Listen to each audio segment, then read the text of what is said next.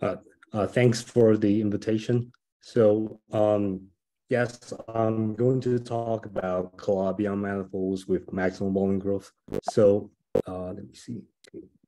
So, first the introduction. So, in this talk, by Calabi-Yau manifolds, I mean a Ricci-flat Kähler manifolds. And so, Calabi-Yau manifold with maximum volume growth is a complete non-compact Ricci-flat Kähler manifolds, and it satisfies certain volume growth assumption. So I will talk about all the keywords in detail later.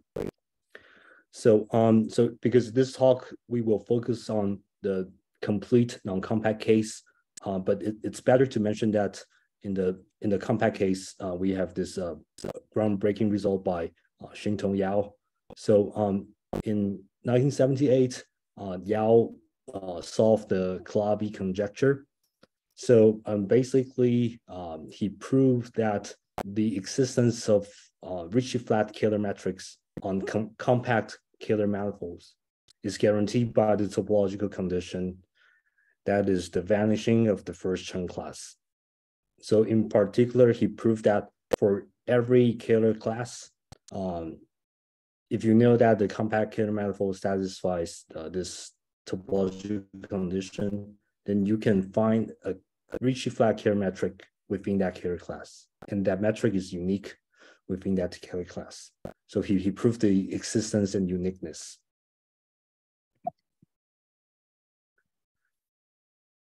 And so Ricci-flat Kähler metrics on compact Calabi-Yau manifolds have many applications in geometry and physics.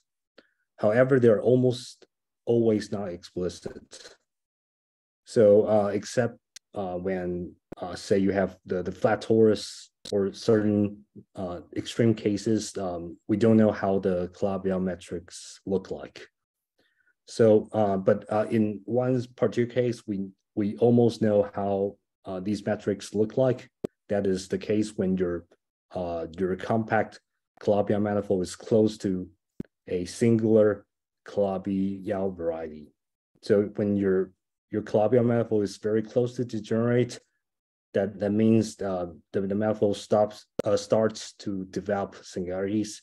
Then near the singularity, near the degenerating region, you can actually say more about the metric behavior. And in particular, in the non-collapsing case, the degenerating region is modeled by complete Calabi-Yau manifolds.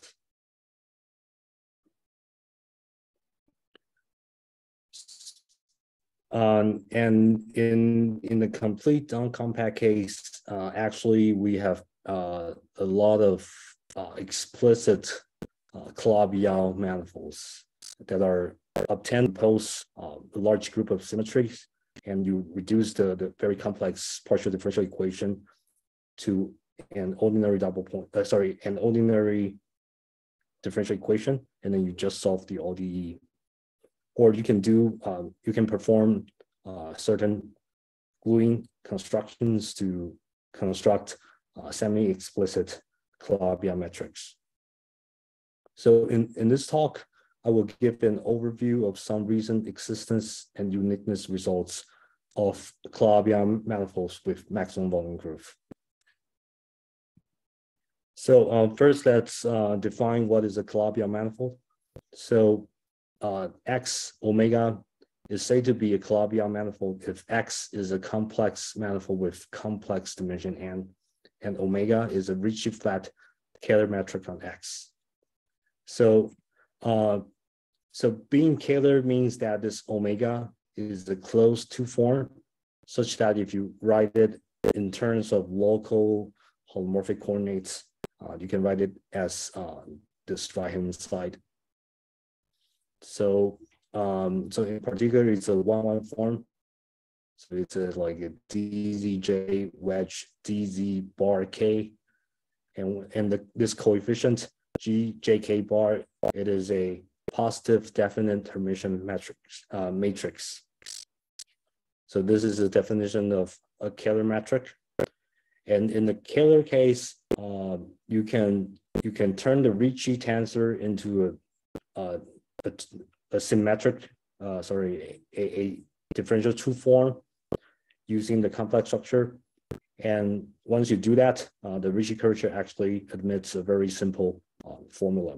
So it is given by minus I times del bar of log of the determinant of the matrix GJK bar. So Ricci-flat means that the Ricci curvature is equal to 0. So this is our definition of a Calabi-Yau manifold. But in many situations, we consider, I think in the examples that I'm going to discuss later, actually, there exists a holomorphic volume form. So that is this capital omega. It is the trivialization of the canonical bundle Kx. So in local coordinates, it is written as some nowhere vanishing holomorphic function f of z times dz1 wedge all the way to dzn. So this is what we mean a holomorphic volume form. So in particular, the canonical bundle is trivial. And if we are given this holomorphic volume form, then we require this omega, this little omega, to satisfy the complex Monge pair equation. So it is given by this omega wedged to the nth power. It is equal to this capital omega wedge capital omega bar up to some constant. So this basically means that the volume form of the Kähler metric omega is prescribed by the holomorphic volume form, this capital omega. Now let's turn to the maximum volume growth condition. So this is a purely Riemannian notion, but for the context here, I will assume that our manifold is Calabi-Yau manifold. So we say a Calabi-Yau manifold is has maximum volume growth if there exists a constant, this kappa, such that for any point in your manifold and any r, the radius r, we have that the volume of the ball with center p and radius r, this volume is bounded from below by kappa times r to the 2n. So this 2n is the real dimension of the manifold X. So roughly speaking, this means that X, if you fix a point in your manifold and you try to increase the radius of your ball, then this manifold would look like it will grow like a cone, at least in the volume sense. So this is the volume growth assumption that we will put on the Calabi-Yau manifolds in this talk. So actually this assumption seems very abstract and very weak, but actually it has very strong consequences. So this is a Riemannian geometry technique.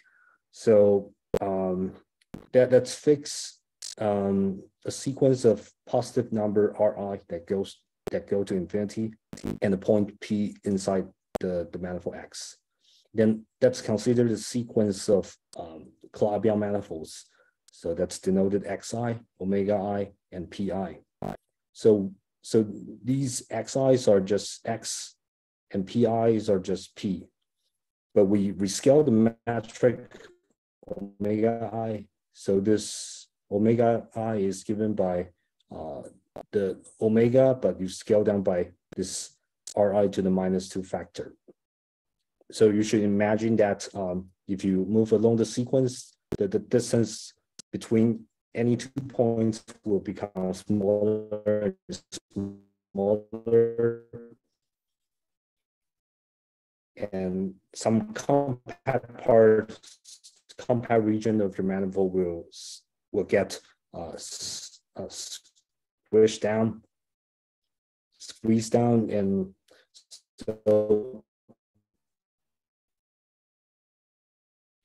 so the point is that once you have this sequence of Calabi-Yau manifolds, then after you pass to a subsequence, it will converge in the pointed Gromov-Hausdorff sense to a complete metric space. And such space is called a tangent cone and affinity. So later on, I will have a more explicit picture for this rather abstract description. So now comes the very important regularity theory for this Riemann convergence theory. So the regularity of limits due to Anderson-Chiu coding and Chiu coding Tian, they combining their results, we know that any tangent cone and affinity of a Calabi-Yau manifold is a metric and more Ricci-flat Kähler, and it will have real codimension at least 4. So be very, very small. And furthermore, by the results of Donaldson, Swan, and Views, we know actually these cones and infinities are actually algebraic varieties. So that means you can so by Calabi-Yau cone here, I discussed this regularity. I just you have but in this you know actually it's a singular. So we embed the tangent cone to some Cn using holomorphisms. And let me mention that so tangent cones and infinity of a Calabi-Yau manifold maximum Mollengrove are actually expected to be unique.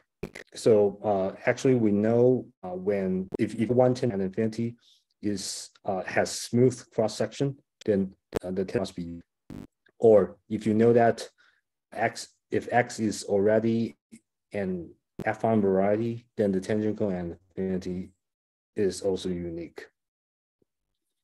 So you may wonder why the tangent cone could be non-unique. It is because in the definition of a tangent cone and infinity, we actually have choices when we pick the sequence Ri.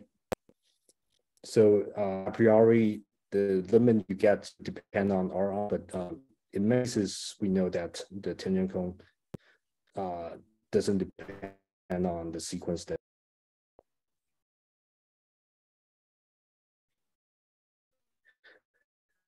Now, before I move to more complicated examples, let me look at one very concrete example that is called the standard. So let's first consider a singular variety that is the ordinary. So this x0 is defined using tick polynomial x1 squared all the way to x plus 1. So this it has an ordinary point at the origin. So this singular space, you can actually write down Calabi-Yau cone metric. So, and the metric dd bar function r squared by this the modulus of x raised power, and this satisfies the modern pair equation. So this r squared, this r if you take the square root of this r squared, you get r. So this r is actually the distance to the vertex, which is the origin. So this is a Calabi-Yau. This x0 is a Calabi-Yau cone with Calabi-Yau cone metric omega 0. Now let's consider this string of a double point. For t not equal to 0, we make the right hand side equal to t. So now xt is a smooth complete non-compact manifold. I should say it's a smooth non-compact manifold.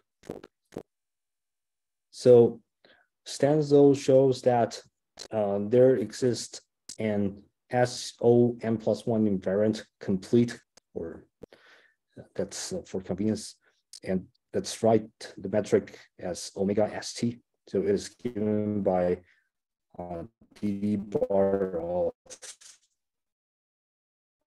f of the function of x squared, and this f is asymptotic to the potential of the cone metric as x goes to infinity.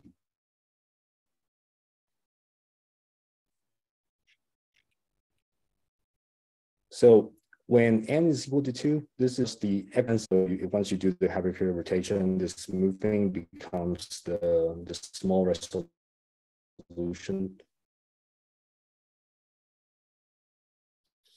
And this one, and okay, so when n is equal to 2, the double point is just the singularity C.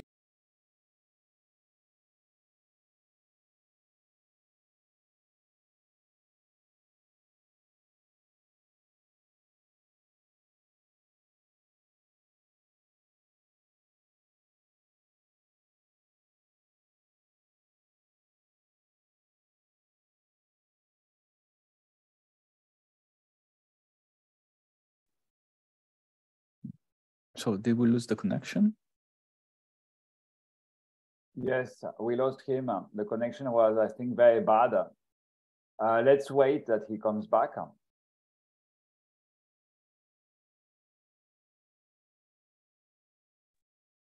Sorry, I think I lost the connection.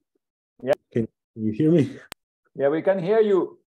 I'm so sorry. Where did you lose me?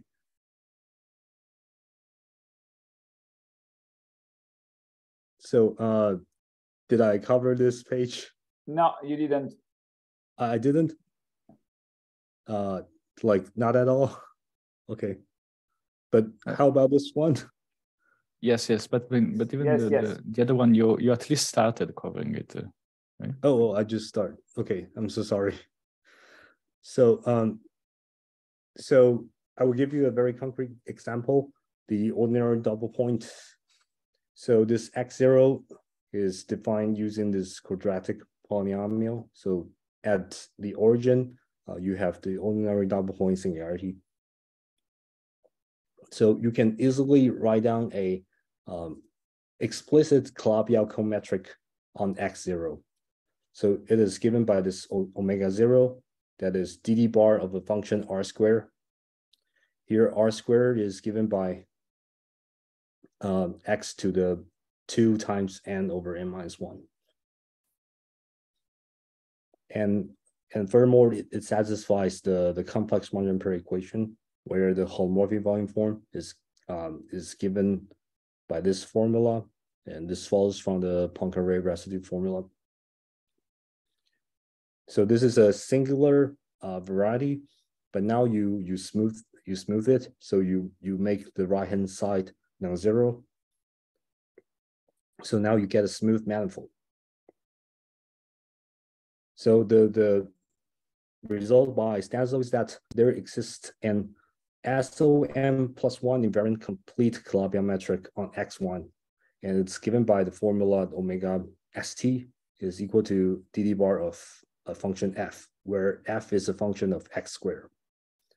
And if you, so you get this function f by, first you reduce this horrible complex modern pair equation using the symmetry SOn+1. You reduce it into an ODE, and then it becomes an equation for f. Then you solve for f, and if you study the solution carefully, you see that when x goes to infinity, we have this asymptotic. So f is getting closer to this function, which is the potential of the cone metric.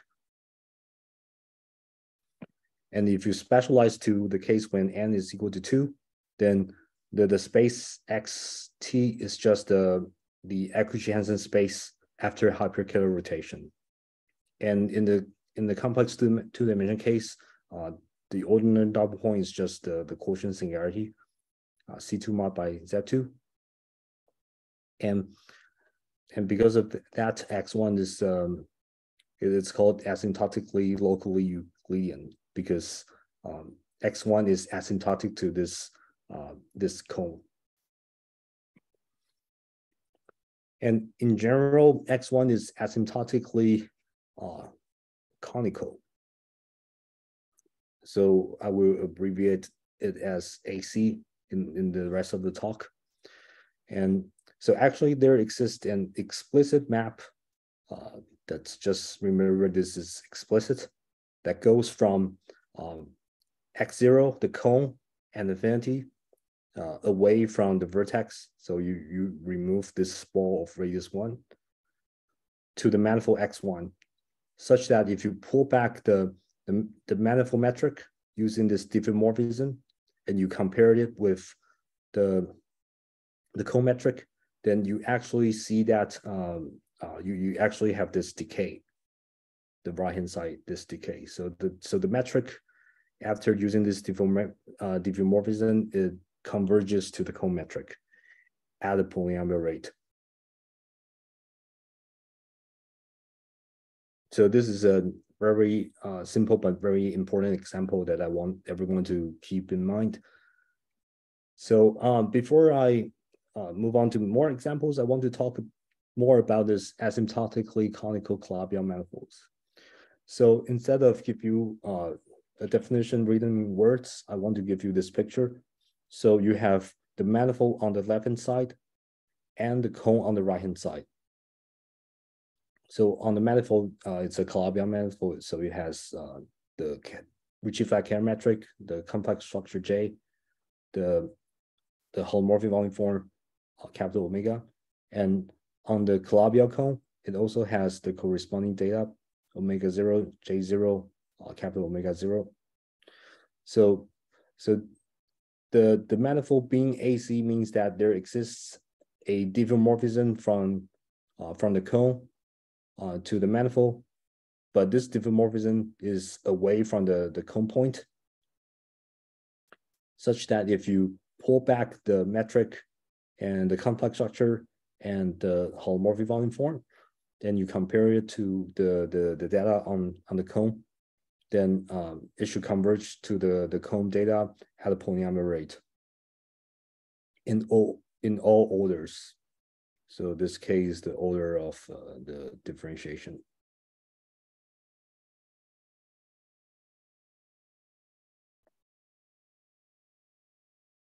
So I will go through major examples very quickly.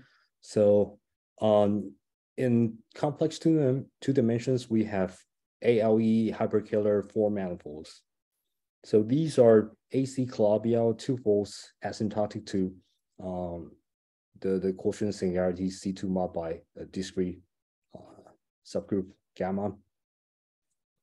And these ALE hyperkähler 4 manifolds are classified by Kronheimer in the late 80s using twisted theory. So all such manifolds are small resolutions of C2 mod by gamma. And you have and And in higher dimensions, we have the more general AC Calabi-Yau manifolds. I should say that AC Calabi-Yau manifolds are a very important class of examples of Calabi-Yau manifolds with maximum volume growth. So these AC Calabi-Yau manifolds, they have this very explicit structure, because you have this, you're given this diffeomorphism from the cone to your manifold, and you want the convergence rate of all the data to be polynomial. So it's a very this is a very detailed definition, and only very recently these manifolds are classified by Collin and Hein. So they put a paper on the archive last year, and what they prove is the following. So they show that every AC Calabi-Yau manifold is obtained as resolutions of smoothings of Calabi-Yau cones. And they can also classify the Calabi-Yau metrics, not just the manifolds, but also the metric.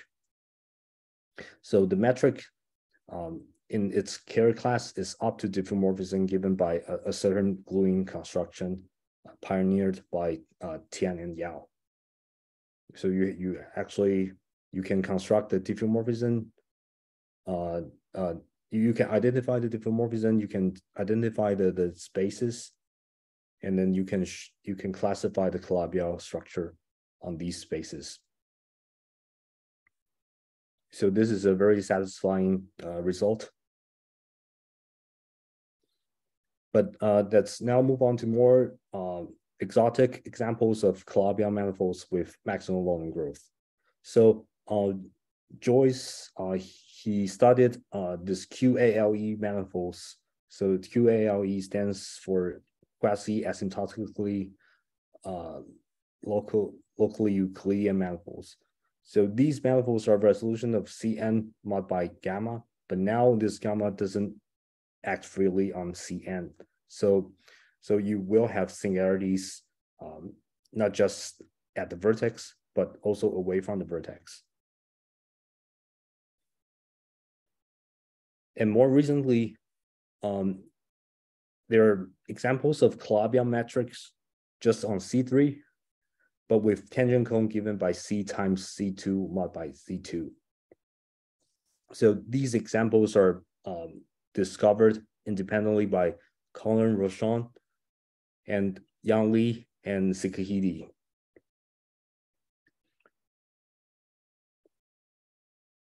And actually, Colin Rochon and Sekihide, they have more examples in higher dimensions. So they actually construct many examples on many Calabi-Yau metrics on Cn with tangent cone C times Cy, C of y, where C of y is a lower dimensional Calabi-Yau cone.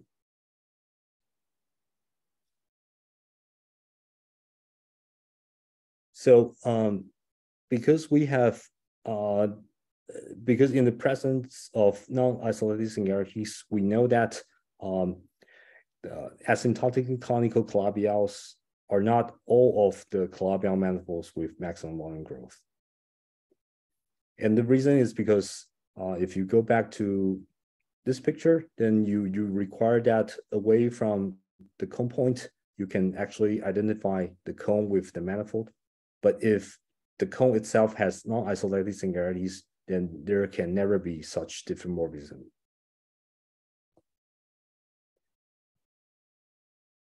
So these three examples tell us that there are many more Calabi-Yau manifolds with maximum volume growth, and we probably need more.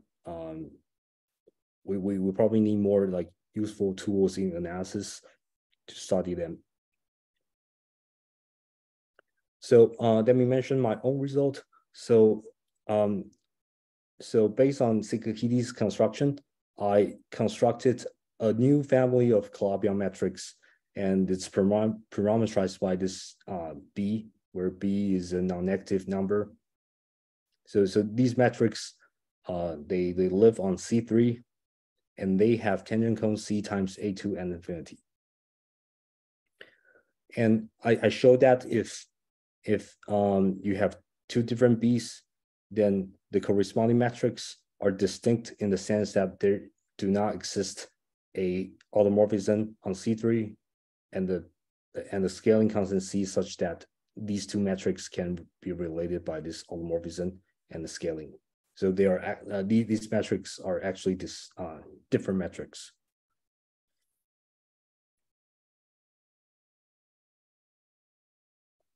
And like why we expected there are a non-trivial family of these metrics is due to a computation inspired by Donaldson-Swin theory. So using Donaldson-Swin theory, you can embed C3 into C4 using holomorphic functions. And these holomorphic functions are polynomial growth holomorphic functions, and they're determined by the Calabi-Yau metric. And if you have a Calabi-Yau metric on C3 with tangent on C times A2 and infinity, then you can cook up a sequence of embeddings giving you this embedding from C3 to C4 where the image is given by Z plus a linear term in X3 plus X1 squared plus X2 squared plus X3 cubed equal to 0. So if you discard the first two terms, then this is just the defining equation for the A2 singularity. But the point is that this B you cannot determine it, so you expect there is actually a non-trivial family of Calabi-Yau metrics with this tangential and infinity. And perhaps I will skip the details of the construction. So let me just mention that because now we have a non-trivial family of Calabi-Yau metrics on the fixed space, it makes the classification of Calabi-Yau manifolds with maximum volume growth more complicated.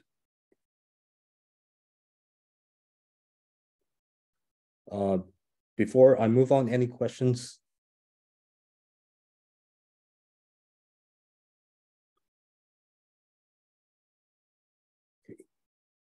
Okay. Maybe just a quick question. So I was wondering, is this really tailored to this type of singularity, or would it be possible to also consider some slightly different ones? You mean the construction? Yes. Particular construction. Yes. So I think it works for any AK singularity. Or K larger than 2. And in like when you my expectation is that when you increase K, then you get a higher dimensional non-trivial families of Calabi-Yau metrics. So your parameter would be maybe B1 and B2 each. Yeah. So for example, when you consider A3, then the last term here, it will be X3 to the fourth. And then you should have a lower term. You should have a what would you call it? A quadratic term in X3. And then you can also vary the coefficient in front of the quadratic term in X3. And and then you get more Calabi-Yau metrics. Okay, this is interesting. Thank you. Thank you. So now let me move on to uniqueness results.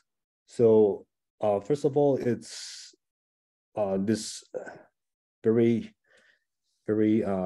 inspiring result by Conlin and Hein. So they classify all the asymptotically conical Calabi-Yau manifolds.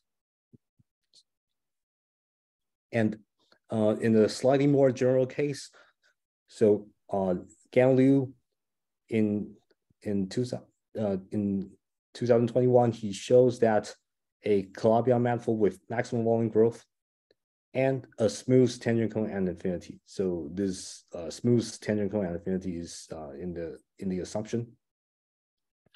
So it is a Frappin resolution of the smoothing of a Calabi-Yau cone.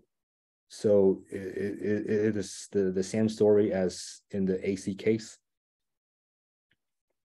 So you can actually identify the space algebraically. You smooth the you partially smooth the Calabi-Yau cone, and then you take the resolution. And I should mention that before the okay, I'll just jump into this very recent result. So last year, maybe may I ask a question? Mm-hmm. So what's the distinction between the result of Conlon ein and the result of U? So the distinction is that here we assume that the Calabi-Yau manifold has maximum volume growth and the smooth tangent cone and affinity. So I think you can construct a diffeomorphism from the cone to the manifold, but the convergence rate, you don't know if it is polynomial. Okay, thank you. Mm-hmm. So, but the next result bridges the gap between maximum volume growth and AC Calabi-Yau manifolds. So last year, Song Sun and Jameson Zhang showed that a Calabi-Yau manifold X with maximum volume growth and the smooth tangent cone C of Y at infinity is automatically AC. So they can actually construct a diffeomorphism from the cone to your manifold, and they can show that under this diffeomorphism, the manifold metric actually converges to the cone metric at a polynomial rate. So so this is done. I think it follows from the general strategy of Donaldson and Sun. So in the paper by Donaldson and Sun, they show that first this X, you can use homomorphic functions to map this X into some large Cn, and then you contract compact subvarieties, and then you can degenerate the image inside Cn into the weighted tangent cone, and that is this W. And then you can use another C-star action to degenerate W to the actual tangent cone and affinity, that is Cy. So in Donaldson's one, they show that there exists such two-step degeneration.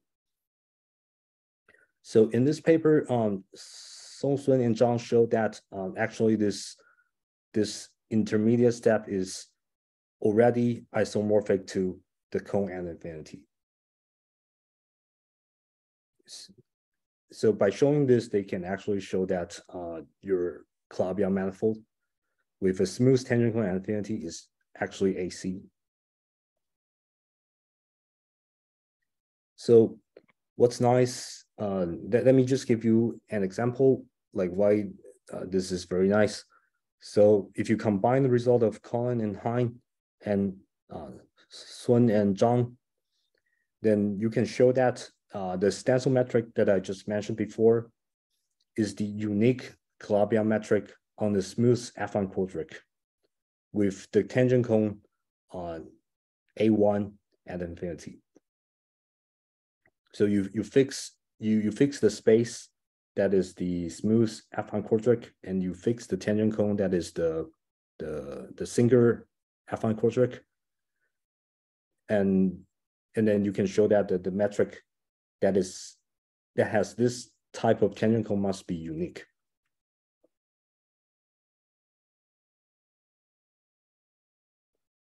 So these are so this is the story of AC Calabi-Yau manifolds. But in the singular tangent cone case, Sikukidi proved that. So he recall that he constructed a bunch of actually infinitely many Calabi-Yau metric on Cn. In particular, he constructed Calabi-Yau metric on Cn with tangent cone C times A1. And this is also done by Colin, Roshan, and other people, and Yang Li. and Sekihide actually showed that all these metrics, they're the same up to biomorphism and scaling. And the difficulty in this case, comparing to the AC case, is that the tangential and infinity has non-isolated singularities, and this imposes extra difficulties in analysis. So let me probably just skip this.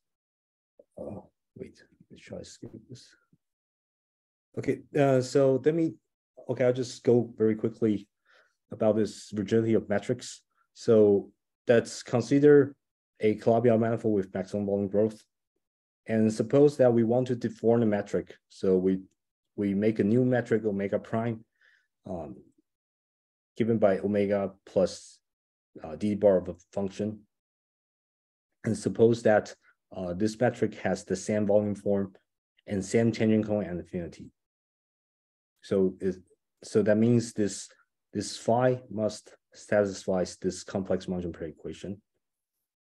And heuristically, if you want your tangential and infinity to be the same, then this potential must grow at the subquadratic rate.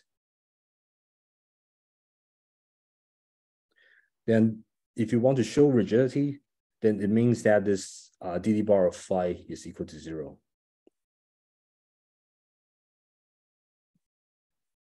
So you can study this rigidity problem by blowing down your manifold. So you want to use the information of the tangential and infinity. So you blow down the manifold, you consider the sequence of unit ball, that is the ball of radius 2i, and you scale down the metric by 2 to the minus 2i. And you also scale down the potential. So this phi I is 2 to the minus 2i times phi. So because you have this subquadratic assumption, this phi I will become very small. So the new metric omega I and the potential phi I will again satisfy this complex modular pair equation. And if you rearrange this equation, you use the binomial theorem to expand the right-hand side, you can rearrange it as Laplacian of phi I is equal to like big O of d bar of phi I squared. And if you have some kind of regularity, so this is the non-rigorous step of the argument, then you can bound this dd bar phi I by phi I, which is very small.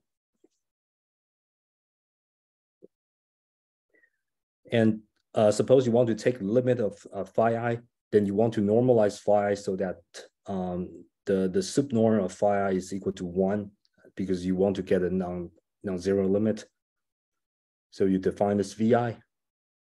Then this vi will satisfy a Laplacian of vi is equal to something very small. So that means this vi almost satisfies the harmonic equation, Laplace equation. That means vi is almost harmonic. So from this the simple argument, it is plausible to show that if you have a harmonic function u, which grows subquadratically, then we should get that. If you know the rigidity, then we should get that dd bar of u is equal to 0. So that inspired the following result. So that x omega be a Calabi-Yau manifold with maximum volume growth. Suppose that u is a harmonic on x and it grows subquadratically, then u must be the real part of a homomorphic function. So in particular, u is purely harmonic. So this generalizes the corresponding results of Collin and Hein. So they proved this result in the AC case. And already observed by Collin and Hein, this result must be false without the maximal volume growth assumption. So the counterexample is the top-up space. And to prove this result, I actually established the following gradient estimate for harmonic one forms. So that this eta be a harmonic one form. So that means this Hush Laplacian operator acting on eta is equal to 0. So this is on both. So for any delta greater than 0, there exists a constant C depending on this delta and the volume lower bound of the ball of radius 1 and the two-sided Ricci curvature bound, such that we have this following inequality.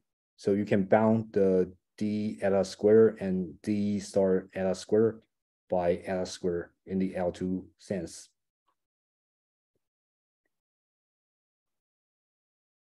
And let me mention that this estimate is established by a limit space argument. So we actually do a contradiction argument. So we blow down the manifold and then we take the limit, and the limit is a cone, and this type of inequalities should hold on the cone and infinity, and that's how we get this result. And that's the previous result is the linearized problem of the rigidity problem of Calabi-Yau metrics. So with Shih-Kai, I proved the following. So that again, X and omega be a Calabi-Yau manifold with maximal growth. And suppose that omega is dd bar exact. So omega is given by it's given by dd bar of a function phi. So in particular, X is a smooth affine variety. And suppose that omega plus id bar u is another Calabi-Yau metric such that it has the same volume form. And suppose that this function u grows subquadratically, then dd bar u is equal to 0. So again, this generalizes the work of Collin and Hein, where they prove the AC case. And in their case, they don't assume the dd bar exact condition. So probably an overkill, but this is a very quick application. So you can actually show that using this result, you can show that the Calabi-Yau metric on Cn with tangent cone C times A1 and infinity. So these metrics are constructed by Collin, Rochon, and Yang-Li and Shih-Kai. And you can use this result and the simple construction to show that these metrics are actually invariant under the anti-homomorphic. Sorry, this is. So what's nice, if we know this omega Cn is invariant under anti-homomorphic involution, because we can show that the fixed point locus L. So we identify Cn as an affine hypersurface inside Cn plus 1 given by this equation, and then we can take the real points of this hypersurface.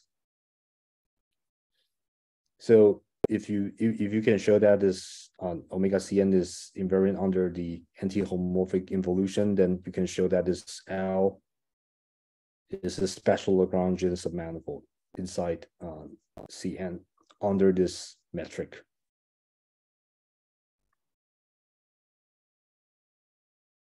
Okay, so this is a little bit technical, so I want to tell you a little bit about the proof. So the proof follows from the following decay estimate argument. So the decay estimate says the following.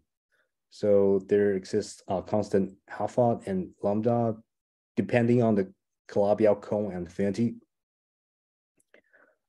such that if epsilon is very small and this U satisfies the complex quantum pair equation on the ball, on the unit ball, and this U is very small. And furthermore, this unit ball is very, it looks very, very much like the cone. So this is the Gromov-Hausdorff distance. So if epsilon is smaller, then P1 and B01, they look more and more similar to each other.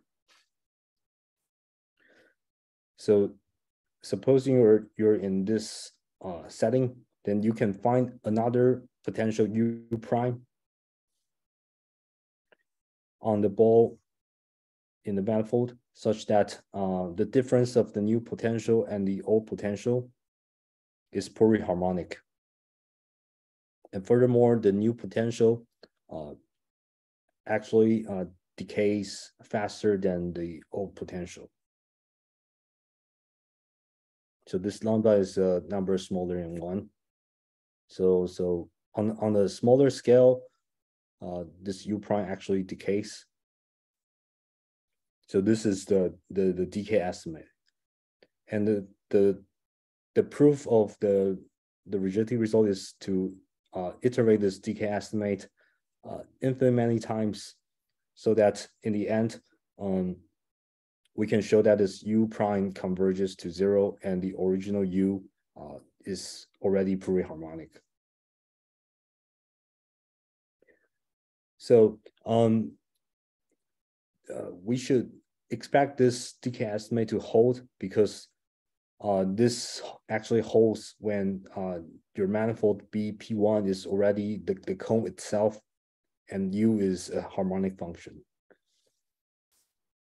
And why is that true? Because on the Calabi-Yau cone, you can decompose your harmonic function into you can do this spectral decomposition. So you can write your harmonic function into a sum of homogeneous harmonic functions. And if you want to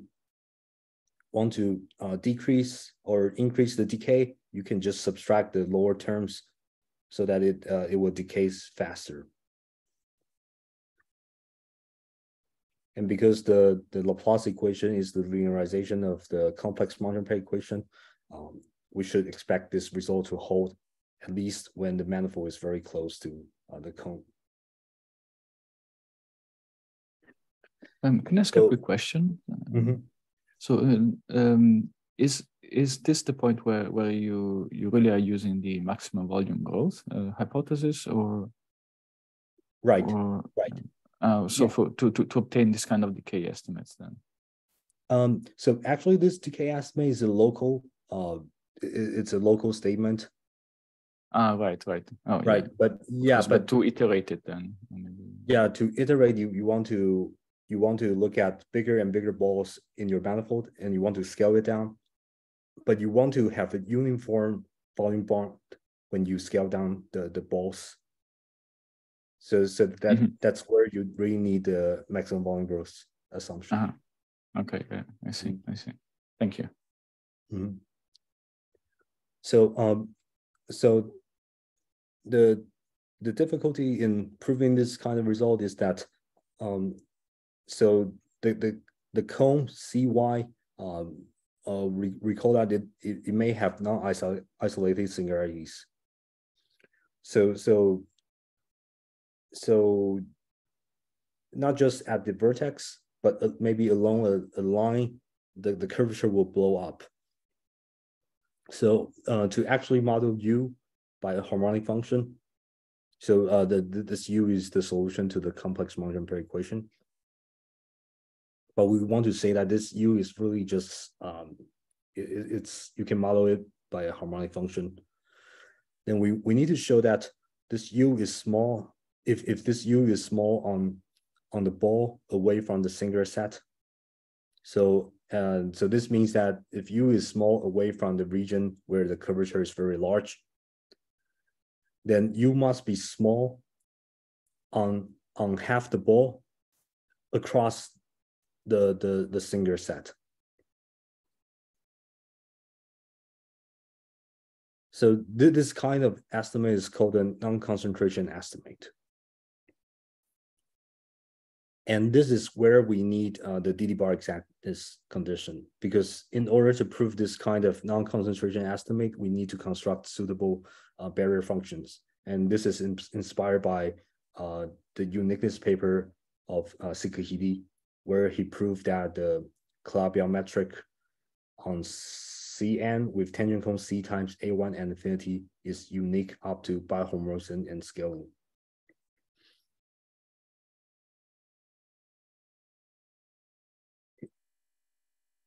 So in the end, I want to cover something that I want to know in the future. So in my paper, in my preprint, I refined the conjecture of Shih-Kai, and this is also inspired the examples that I constructed. So I want to show that up to scaling and bihomorphism, the space of Calabi-Yau metrics on C3 with tangent cone C times A2 and infinity is parameterized by all the non-negative numbers.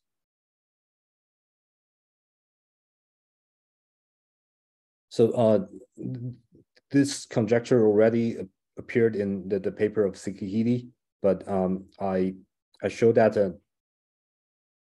this must be the parameter space by doing the calculation more carefully.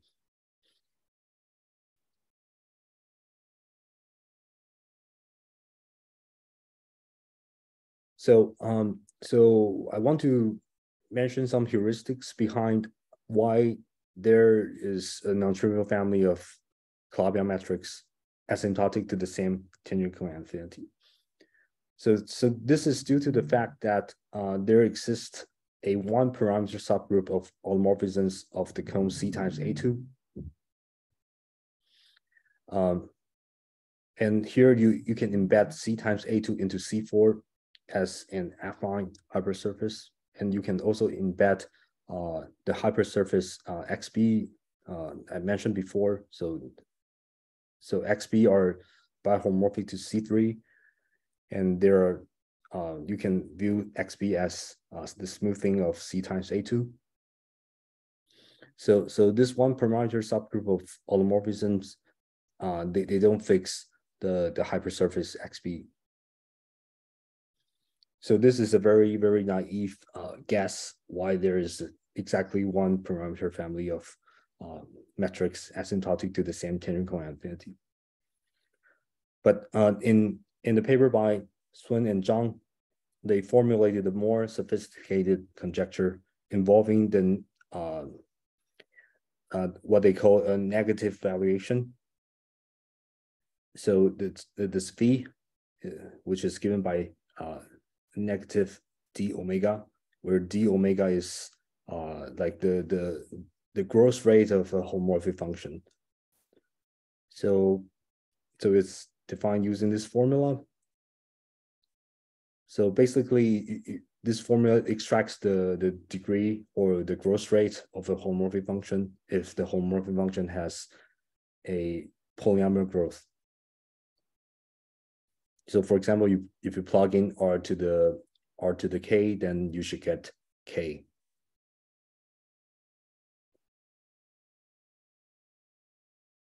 So so they in their paper they formulated a bunch of conjectures, and one, I think one that's worth mentioning is they conjecture that in the DD-bar exact case, if one fixes a polystable negative valuation, then the map from the space of Calabi-Yau metrics on the manifold with which gives the same negative valuation V to the space of compatible Calabi-Yau cone metrics is bijective. So if you look at the above more naive conjecture in this particular case, you have one parameter subgroup that moves that fixes the cone but moves the hypersurface XB. Then if you fix the Calabi-Yau cone metric on the cone C times A2, and you apply this one parameter subgroup of automorphisms, then you get a one parameter family of Calabi-Yau cone metrics. So on the manifold side, it must have a family of Calabi-Yau metrics asymptotic to the same metric and infinity. Yeah, I should say that this is very technical. And but I think just proving this special case on C3, we need more insights in analysis for showing the existence of Calabi-Yau metrics and to eventually classify them. I think this is a very nice topic that's worth studying.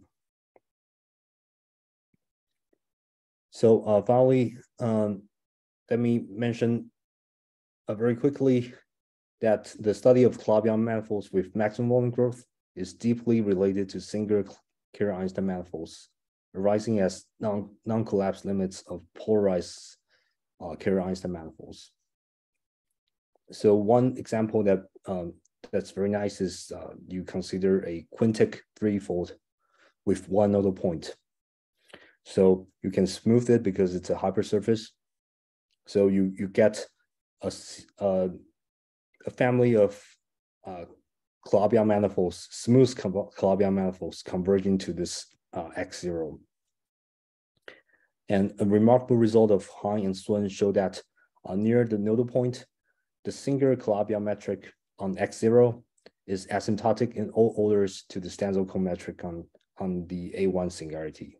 And this is a very explicit Calabi-Yau cone metric. And using this information, one can perform a gluing construction to show that every nearby smoothing of X0 contains a special Lagrangian vanishing sphere. And let me mention that this result by Hein and Sun was generalized by myself and Sekihide last year to the Kähler-Einstein case, and we also allowed non-isolated singularities. So in their case, they can only work on cones with isolated singularity at the vertex, but in our case, we can work on any Calabi-Yau cones. And finally, let me mention that Yang Li he performed a gluing construction to get a Calabi-Yau metric on the collapsing Calabi-Yau threefold, which is a K3 fibration with nodal fibers. So the construction, roughly speaking, away from the nodal fibers, the metric is modeled on the semi-Ricci-flat metric. Where near the nodal fiber, the metric is modeled on this omega C3, which is the Calabi-Yau metric on C3 with tangent cone C times A1 infinity. And I think this is the reason why Yang Li he first studied this metric on C3. And similar to the quintic threefold picture, I believe that this gluing construction by Yang Li could also produce more interesting examples of special Lagrangian submanifolds. And okay, thank you very much for your attention. Thank you very much. I think it's.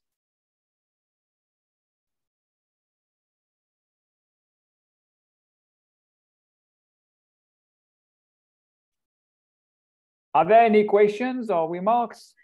Yeah, one question. You hear me? Mm-hmm. Yeah, you mentioned that the matrix you construct are not biholomorphic to each other. Mm-hmm. Is there any chance they are diffeomorphic to each other, or you rule this out as well?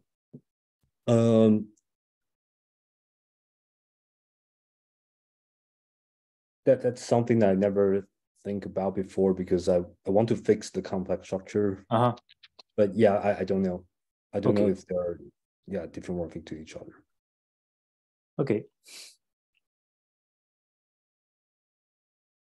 Might be diffeomorphic at infinity or something. And what?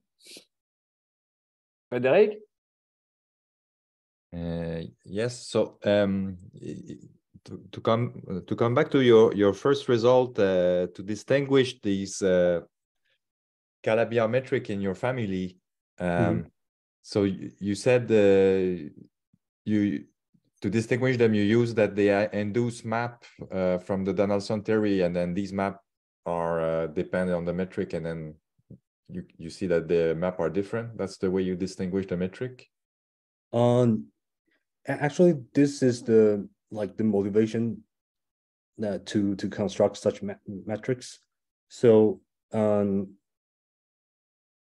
I mean, like, to construct the family of metrics, I write C3 as the hypersurface XB, and then I can look at the map from C4 to C by projecting in the Z direction, and that will give me a fibration. And I can model the fibration like in different regions. I can model the fibration using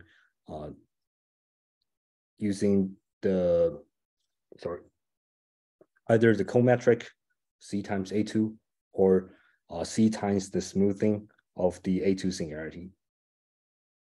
So I mean, the Donaldson swing theory tells you that there could exist a family of Calabi-Yau metrics. Okay, but then could you say a word of how you can distinguish omega B and omega B prime?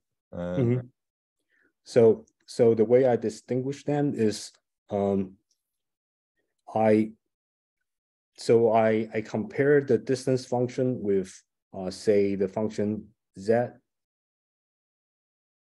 and I show that the limit with respect to one metric, with respect to any metric should be 1. And if you compare the defining equation, so actually I construct the metrics on different hypersurfaces, and on each hypersurface I have a Calabi-Yau metric omega b, and then I can look at say this homomorphic function, like compare it with the distance function, and I show that like if you divide z by the distance function, then if you take the limit as your point goes to infinity, then this should give you 1. And then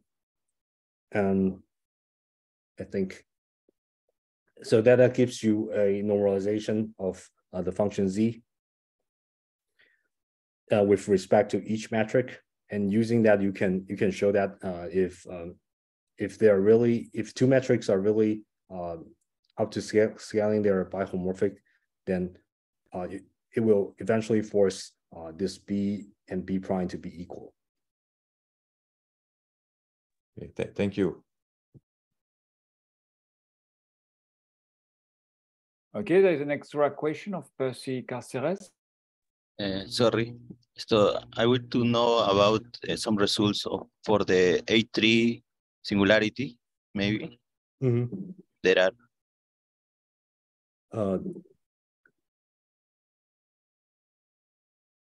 Or other ADE singularity. ADE singularities. I think probably here. Are you talking about this ALE hyperkähler for manifolds?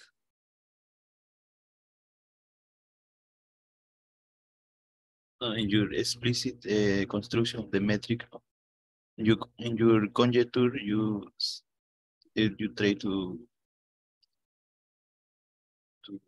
about some singularity like A2, but I want to know if you have some ideas for the others IN singularities. I think my construction should work for any AK singularities. Okay. I haven't looked at other AD singularities. And for exceptional singularities, it's not nice. It's very different history.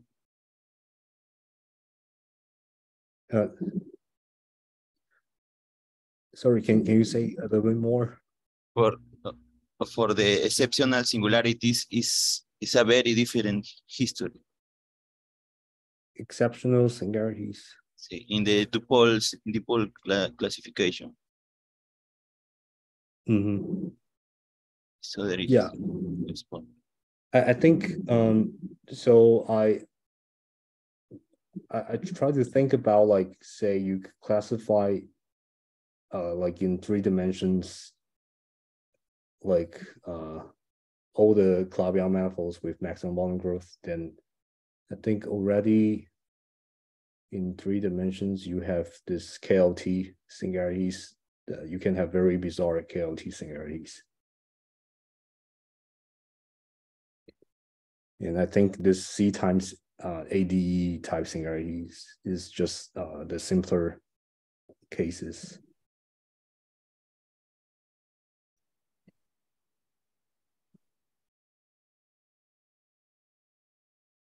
Thanks. Sorry, yeah.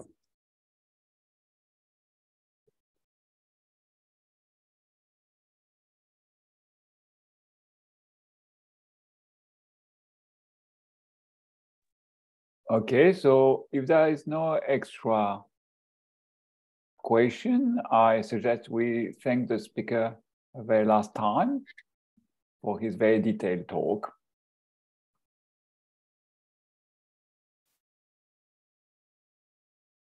Thank you. Thank you.